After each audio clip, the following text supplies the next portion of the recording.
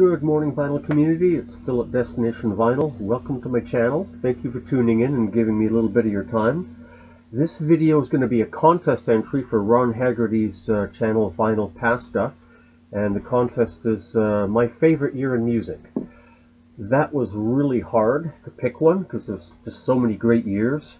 But I picked 1975, the year I first started collecting music when I was 12 years old, and bought my first Beatles album. And obviously since then I've got a lot more albums in my collection from that year. So I'm going to start. He has 6 questions. The first one is most overrated album from that year. Most underrated album from that year. Number 3 is a comeback album from that year. 4 is my favorite debut. 5th is an album from that year that I wish I had that I can't find.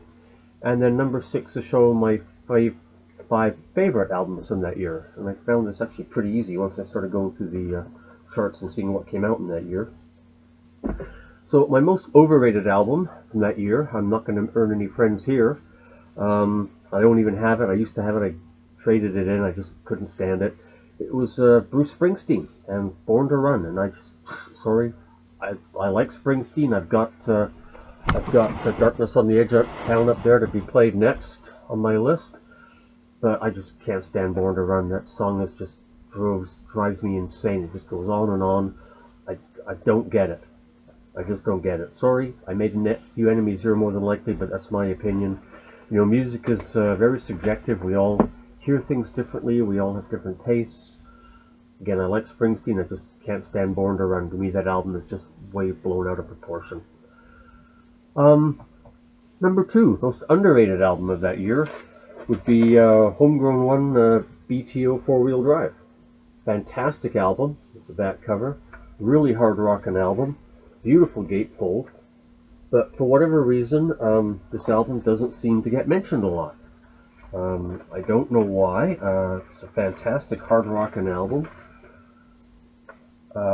Yeah, it's got the hit Hey You, 4-Wheel Drive, She's a Devil is on it, Flat Broke Love is a hard song, Quick Change Artist.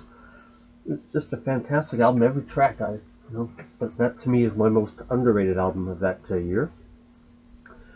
Number 3, a comeback album.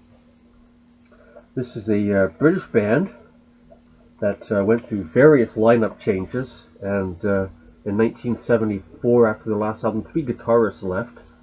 Or 3 members left anyway, or were dismissed, whichever way you want to put it. And they joined up with a couple they heard in a recording studio when they were testing out some new equipment.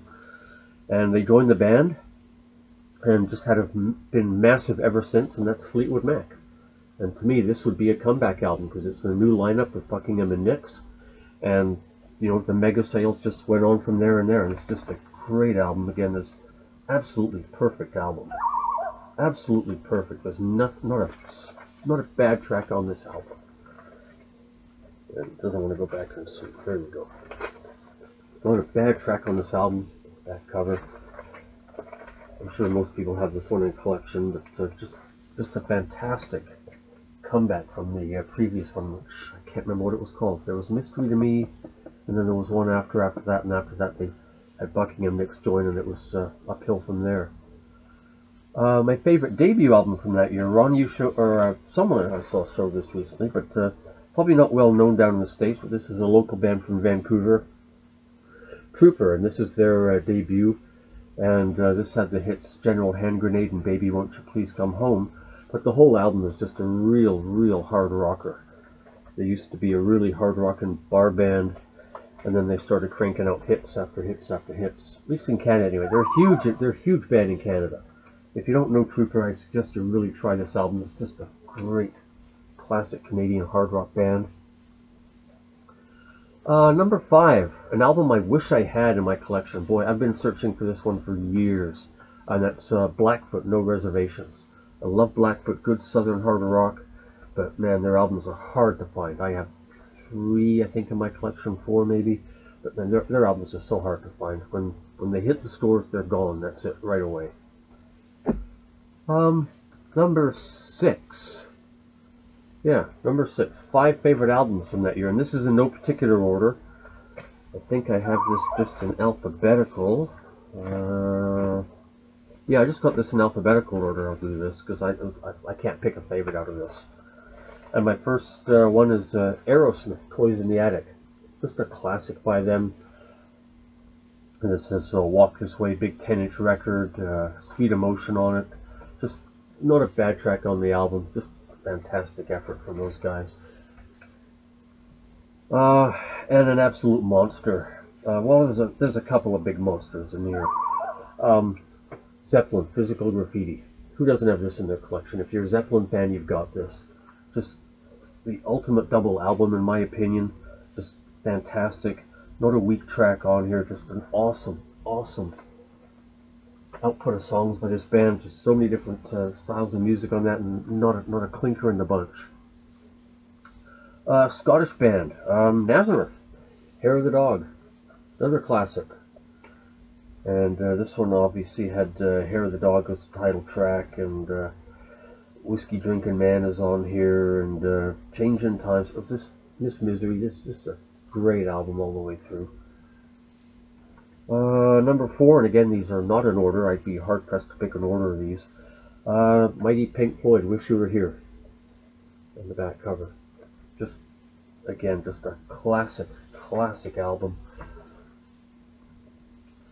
And one we all know and love more than likely. My cover is showing a lot of wear, and I don't know what this is. It's not mold, but it's Queen, Night at the Opera, pardon me. And it's got all this modeling on it. I don't know. It's just started the last couple of years. It's never been exposed to moisture. It's never had a rough day in its life. But the cover is just not wearing well. I don't get what this is. Maybe it's dampness in the air. We do have a lot of humidity and rain in our area. But yeah, Queen, Night at the Opera. That's my 5th. In a gatefold. Obviously, this has Bohemian Rhapsody on it, but it's also got a very underrated, in my opinion, song, and my second favorite Queen song of all time. That's 39. And I just love that song. It's such a change of pace from the others on this album, and just, yeah, there you go, a classic. So there you go, Ron. That's my entries. Overrated, underrated, comeback, debut, wish I had, and 5 favorites. I think I hit them all. Hope you enjoyed this, and I look forward to watching other entries in your contest. Thanks a lot. Have a good day.